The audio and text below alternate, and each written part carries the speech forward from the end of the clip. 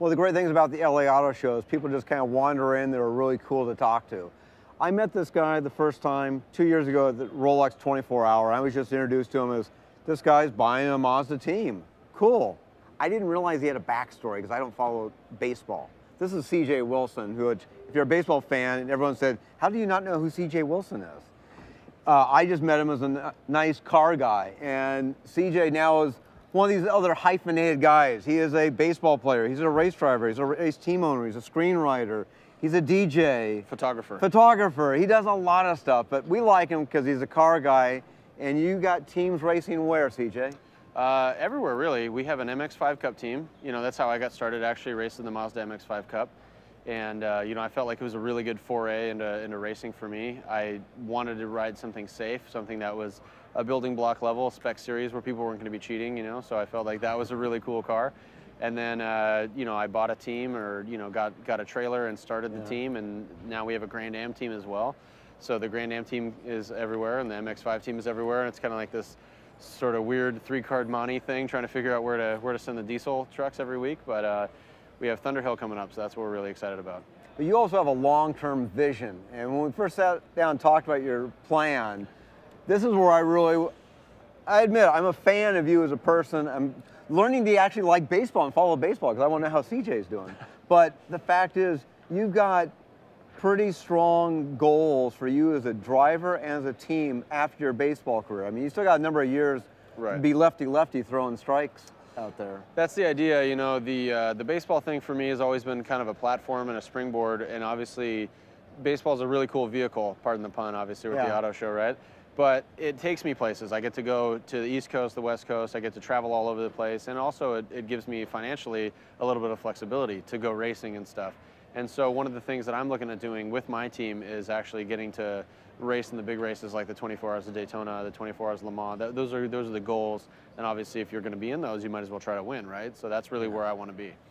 Well, a couple of the stories I've heard about CJ is when you had a place out, Motorsports Ranch in Texas. Yeah. It's like 30 minutes on the track, 2 hours in the data, 30 minutes on the track, 2 hours of data. If you're going to do it, you got to really take it seriously. You know, starting as an older guy, I didn't really drive on the track until I was about 25 years old. So some of these kids that are, I'm literally jealous of the kids that start in go-karts and they do the Skip Barber series and whatever.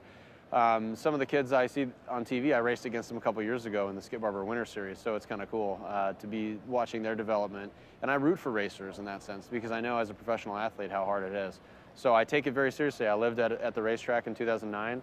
I drove, you know, 3 or 4 days a week. I did about 80 or 90 track days that year and burned a lot of tires, but you know, I learned a lot, and now I feel like I'm confident as both an engineer from setting my car up and as a driver that I've come a long way in those you know, a couple years since then.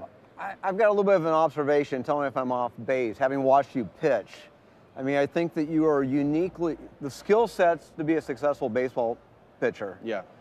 You know, you have to focus on several things at once and shut out everything else around you. That's the key. Yeah. And how is that compared to being behind the wheel of a car? Well, the thing that's very similar is the focus going into the race or going into the game. You really need to know what you're up against. You need to know the track, you need to know the field, you need to know the team you're going up against.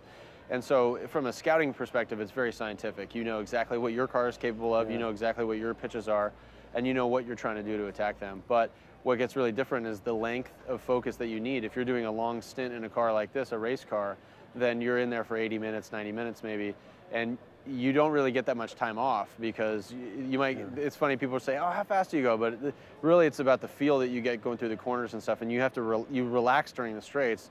It's more on the brakes and in the turns where you're really locked in. And in the same sense, control of the corners of the strike zone, control the corners of the track. That's really where all the money's made, I guess, if that makes sense. Yeah. Or lost. Well, and actually, you know, I forgot one other hyphen. Mazda dealer. Mazda dealer, yeah. I have a CJ Wilson Mazda in Countryside, Illinois. We're one of the top, you know, Mazda dealers in the Midwest, and we've won the Chicago Cup for the last couple months of selling the most cars.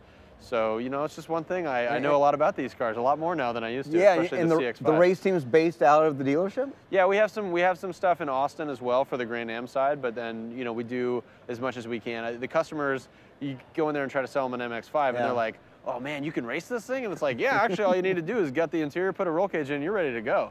And that's a really cool selling point. Having Autobahn Country Club really close there out in Chicago is great for us. And you know, you guys make it easy on me. The new Kodo design language is great. We have a lot of really good response on the CX-5, and I've been excited for the Mazda 6 for a while now. Well, you did your own custom CX-5. Yeah, I lowered it. I had the first lowered CX-5 in the country, and you guys had to go ahead and go to the next level for SEMA and get like 3 of them, and they're all cool.